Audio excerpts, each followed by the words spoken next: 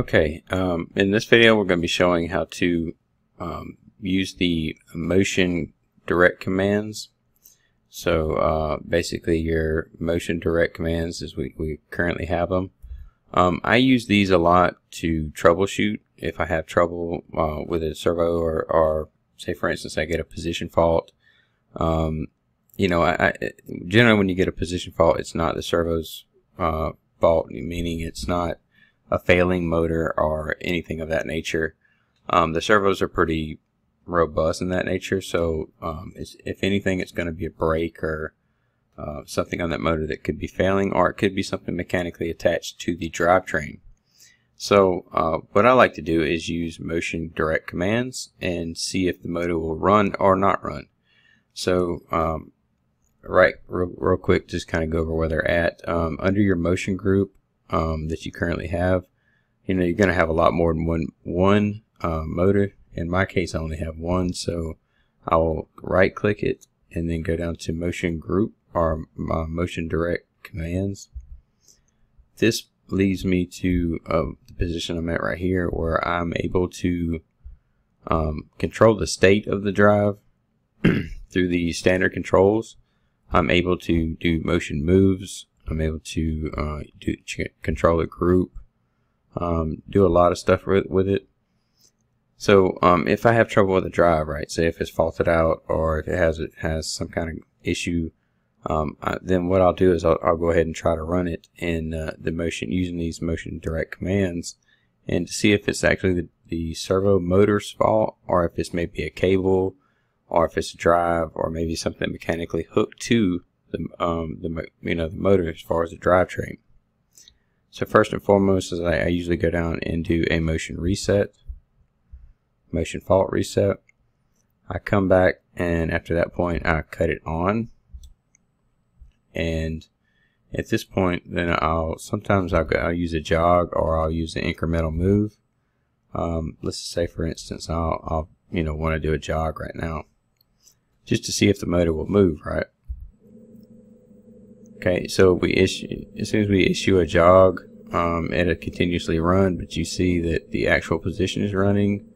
The velocity that we're telling it to run is 25 right here, so I can change that if I want and have it run faster, and then come back and make sure I do a controlled stop. So in my stop, my MAS, I come in here and I do a change controls. Yes, I do want to change controls, and I want to have a controlled stop. So I'll take the decel rate up a little bit, so it's more of a basically a nice stop instead of like a real solid stop. And then at that point, what we can do a couple more things. You can do incremental moves, absolute moves. So if I want to do an incremental move, I can change the motion axis move up here to incremental. Of course I can go all kind of stuff really. This is just mainly for testing, but say for instance if you want to test the servo for its functionality, like I just did, to see if there's something wrong with it, and make sure that it's just not a bad motor, and you're at the troubleshooting phases, you might want to do an incremental move. Just make sure you come in here and you put the positions in there. So in the position, we'll run to 100. We'll come in and we'll put the speed at 20. We'll go ahead and home it just so we start from a 0 point. But let's just see, that way you can see it go up to the 100 mark and it stop. So what's going to happen is in the actual position right here in the servo, you're going to see it actually run up to 100 and then stop by itself. Now, and this is again motion axis move command, so it's not going to continuously run. It's just going to run up until the point where it hits that position. So, and at the speed of 20. So let's go ahead and execute that. And as you see, it's running. and then it goes to the point of 200 or 100 and stops. So the same thing would happen if I increase the speed.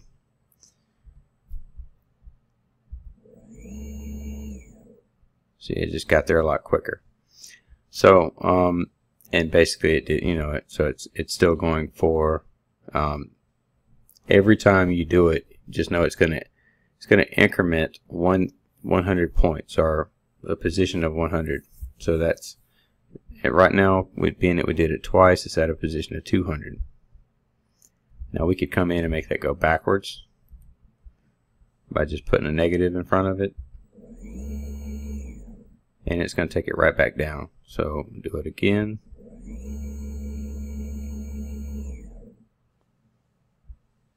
And then it's going to go backwards. So now we can go, again, we can go back forward. So at this point, if you were troubleshooting a machine and you wanted to know if it was working or not working, if the servo was giving you a problem with position error, something of that nature, you could use this, and if it worked, then you would know right off the bat that it's nothing wrong with the servo. The servo is completely fine, it's healthy. Then you know you can function. You can actually work on something that is could be the potential issue, right? So it's gonna let you know that, you know, not to waste any time on going to getting a motor, putting it on, and then having the same problem. At this point, you know your servo is running. You know that it could be something in the control logics to say, you know, that giving you a position error. Maybe it's not home properly, or maybe it's some kind of maybe there's a registration input or something not working properly. So at this point, we want to cut it off. This cuts off the ability to use motion, and that would conclude how to use that. But the main reasons I use the motion the motion direct commands right here, the main reason I use these is for troubleshooting and or either system testing. You know, if I'm commissioning a system and I want to run it, and say I want to run it and tune it slightly, I mean, I might use it for that too. Like I said, the main thing I use it for in finding out what's wrong is if I get called to a place and they have trouble with basically a servo that is just giving them a fit, and they've changed the motor out and they're doing this and they're doing that. First and foremost, you want to go into ground level, and you want to come in and figure out if it's a servo, or if you want to figure out if it's the code. Well, this is one way to do that. You can figure out if it is the actual motor itself by doing this. If it runs and there's no problem, you don't get no errors, then yeah, generally speaking, there's nothing wrong with the motor.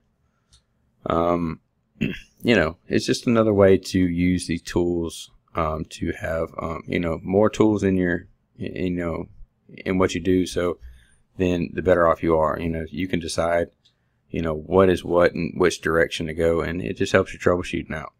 So again, I just want to kind of share that with everybody. I know people probably seen that before. I'm not sure, you know, if you have different reasons for using this, but this is one or two reasons that off the top of my head that I use it. So again, hopefully that was helpful, and again, I just wanted to share it with you to help spread some knowledge. So again, appreciate your time, and give me some comments below.